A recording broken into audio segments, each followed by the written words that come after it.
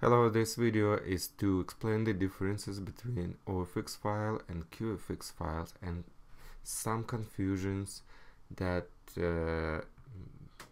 you may see when you work with QFX files. So OFX files have .ofx extension, and QFX files, also called Web Connect files, they have .QFX extension. Quicken marks them when you install Quicken on your computer.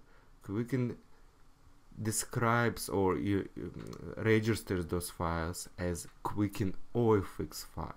So you can be easily confused that .QFX file is actually OFX file, but it is not. QFX file is Quicken Web Connect file that Quicken calls Quicken OFX data file. Quicken does not import OFX files. It imports only .QFX files. But Quicken calls them Quicken OFX files.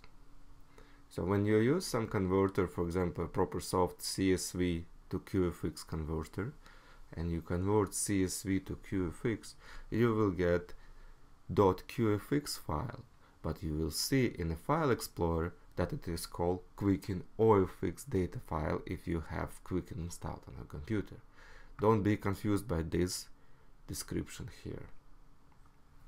Thank you.